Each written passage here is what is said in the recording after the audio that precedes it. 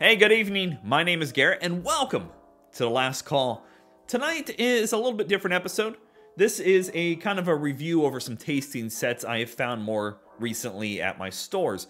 During the Christmas time of the year, we see these kind of things show up on the shelves a little more prominently than what they normally do. Some of these you can find year-round without any problems, but they tend to put them to the front of the shelf just to kind of catch your eye a little bit more. Now, I will link above and down below an episode that I talk about the bigger boxes, so go check that out if you haven't yet, because it's still a really good video. But I went to the store and found a whole bunch of these tasting bottles, mainly to see if they're worth your time and money and value.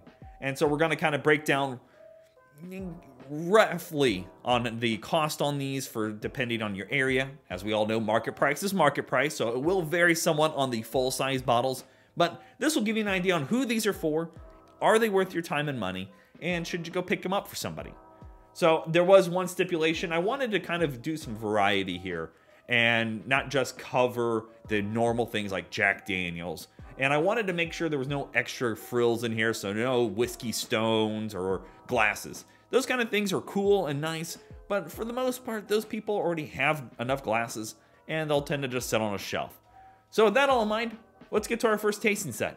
Whistlepig Rye Whiskey Piglets. This is a tasting set, so all three bottles here are 50 milliliters.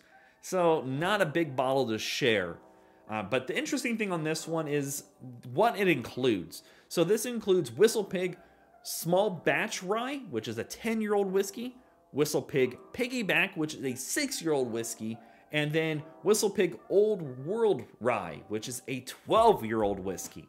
Now I was able to pick this up at Target for $24.99, and I've seen it go online for right around the same price. The hard thing about this one is their counterparts for bigger bottles on how much they cost.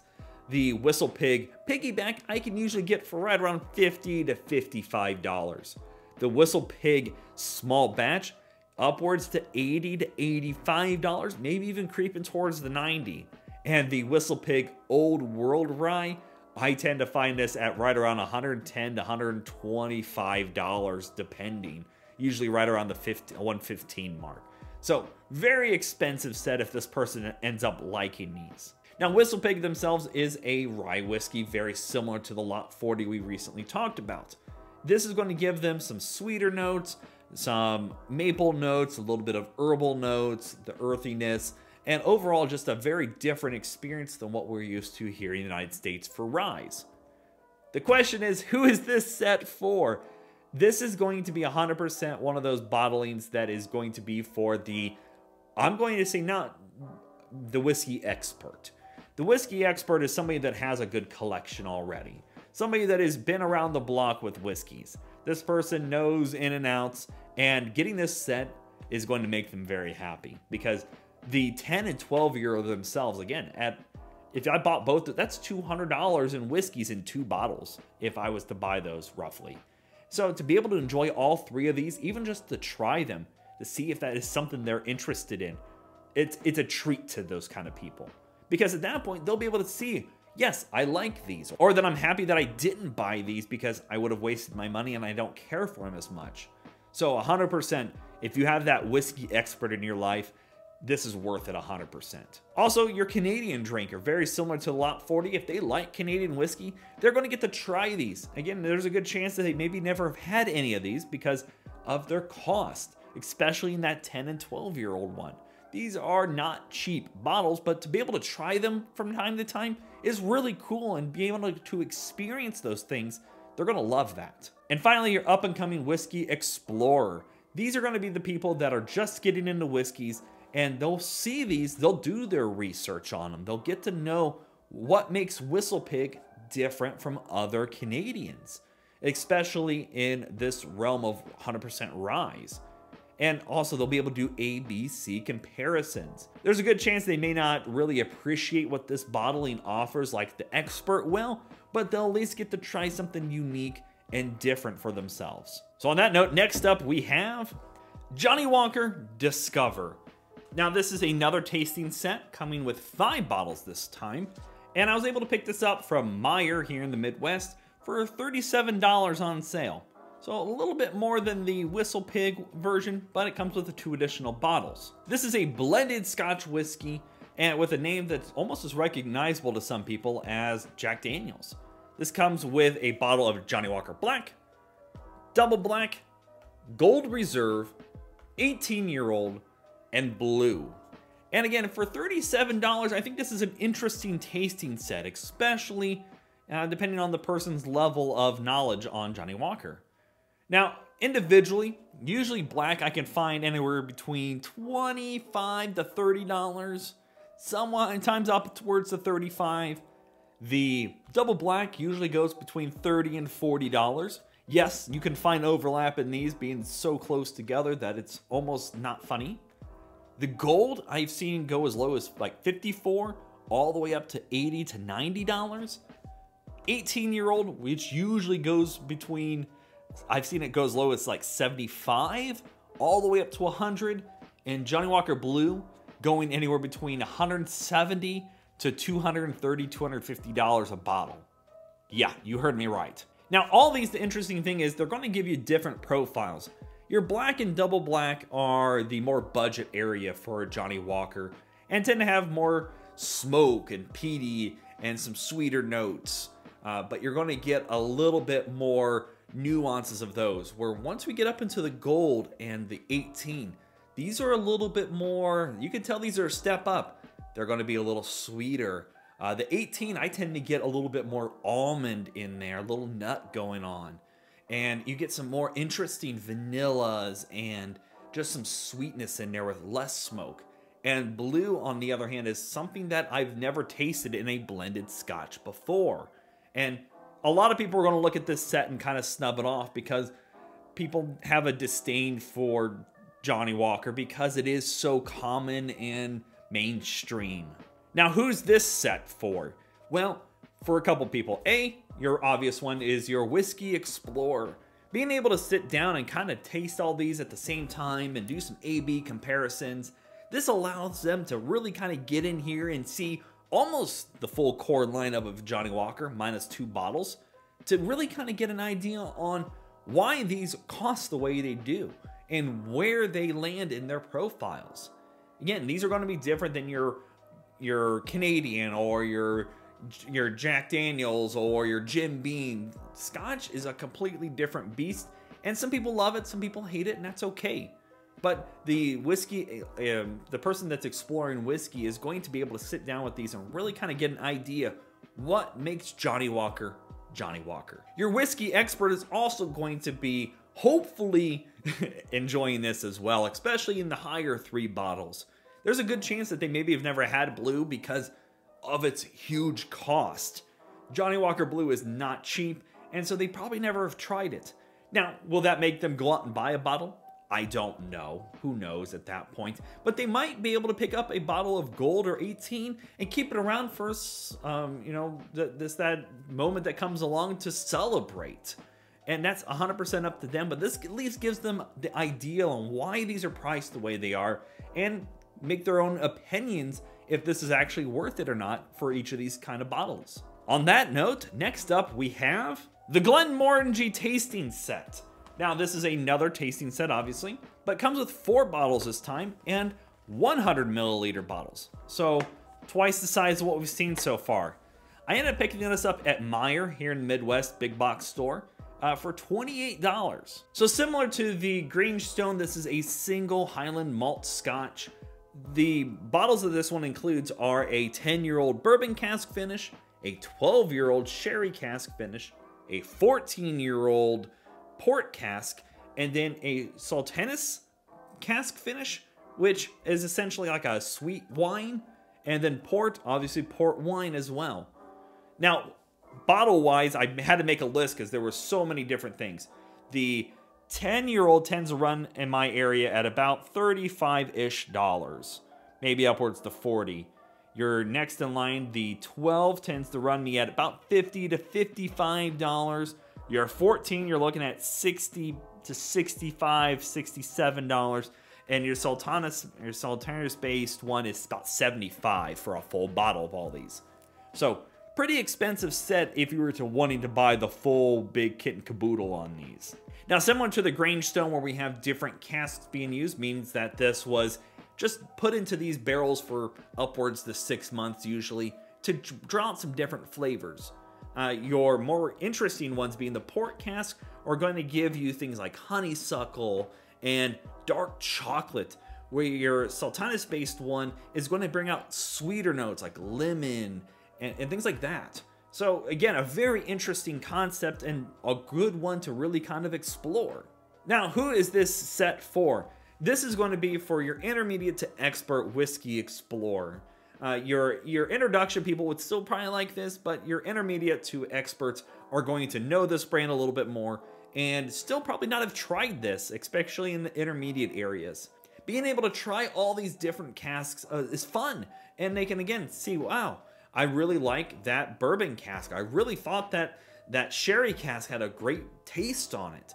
And they'll be able to pick and choose and have some fun with it, especially being 100 milliliter bottles. They could do this with a friend even. And then your single malt scotch drinker / blended scotch drinker. There's a good chance your single malt scotch drinkers might have had the 10 at this point, and maybe even the 12. The 14 is going to be a little bit higher in price, and they may not have had that one. So if they are into the scotch realm, this is going to be right at home for them, whether they are a blended or a single malt scotch person.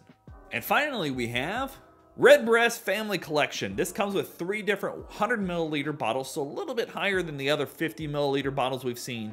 But this comes with a bottle of Redbreast 12, Redbreast 15, and Redbreast Lestau.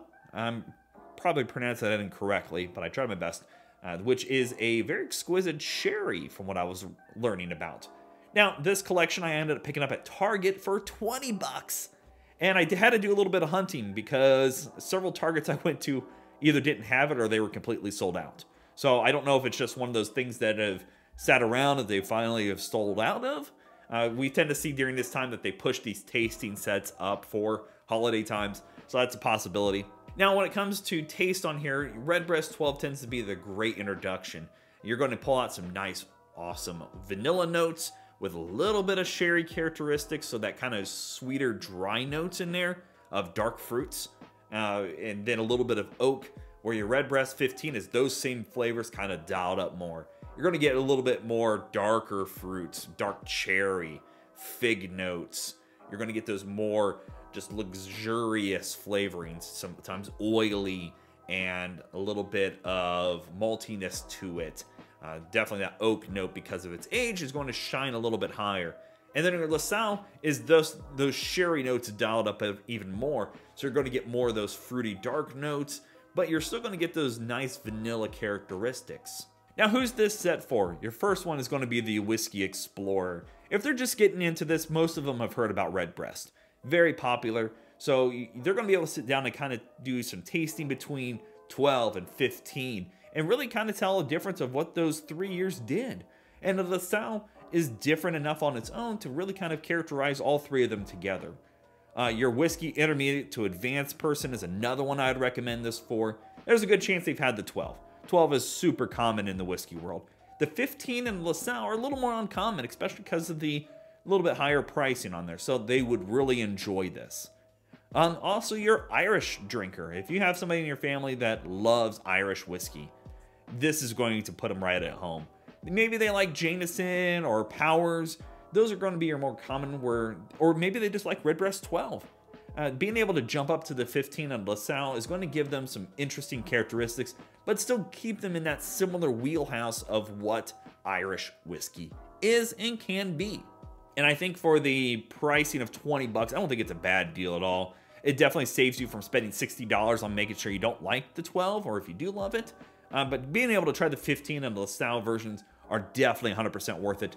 I've actually seen this go online for like Flaviar.com at about $28. So picking up for 20 bucks to try out all 3 of these is a worthwhile adventure in my mind. So next up we have Flaviar.com's tasting sets. Now originally I wasn't planning on putting this one on the list, but I decided to at the last moment because I think that it's actually a pretty decent idea for a very specific person. Now these tasting sets price-wise range anywhere between $31 to $41 depending on what the set includes. The one I have opened here is the A Tale of Three Whiskeys, and essentially it comes with 3 50-milliliter bottles, and it comes with a coaster, plus the little bit of information on each of the bottles. So it came with a Welsh, which is the Pentarian. I'm sure I pronounced that incorrectly. This is their Madeira finished cask, which can run upwards to $60 to $70. The Japanese whiskey, which is Oshini, which is their Sakura cask finished, which can run up to $90 to $100 depending on your market. And then your last one is the Milk and Honey, if I remember right.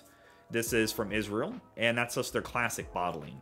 And it also comes with their little tasting profile sets as well, which is cool. Now, if you happen to sign up, on just full disclosure, or interested in Flaviar.com, my link's down below. You'll get a bit of a kickback, I'll get a bit of a kickback, and, well, who can argue with that? But more than just whiskey, they also do sets for rum, tequila, and gin.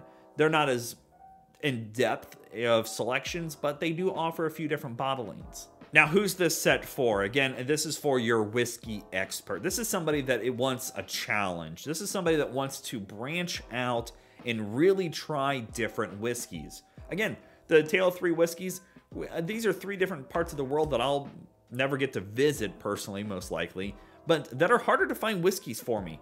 The Sakura cask version, I know one place that has this.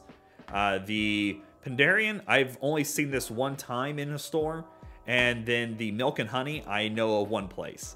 So very uncommon, but the nice thing is I can taste these more exquisite bottles before actually buying them. You know, to go out and spend $100 on a bottle is kind of a risk. Especially for the more expensive brands. Like, that's a risk to spend that. And even a whiskey expert, they want to do as much research as they can before just pulling the trigger and buying an unknown bottle to them. And again, the nice thing is they actually give you the little coaster sets to kind of be able to go along with your journey, to be able to try new things, and to overall just give yourself an option for more expensive whiskeys to try before you buy. Again, I don't think it's for very many other people than that. Especially, you have to kind of know what the person's interested in to jump into this realm, because this is not cheap. Because then you're also going to be paying shipping on these if you're not a member specifically, and you know there's a lot of risk involved in going something this crazy for somebody. So it is specifically for that whiskey expert in my mind. So with all that in mind, let's wrap things up.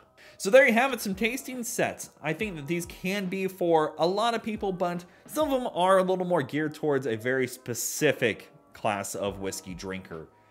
If you have any questions about these bottles, let me know down in the comment section below. I'll do my best to answer it. And if you have any bottles in your area that you're like, is this a good buy? Should I buy this? Ask me down below. By no means am I an expert. I more recently started my journey on spirits, and so I'm learning just along with a lot of people. But I will do my best to at least maybe kind of point you in a direction, or maybe give you an idea if it's a good buy. And overall, I just love trying new things and love experimenting with these kind of sets, because it really does allow you to kind of get an idea before you jump in both feet to some of these more expensive bottles. And with that all in mind, I hope that your last drink of the night, or whoever you're buying a gift for, is the best one.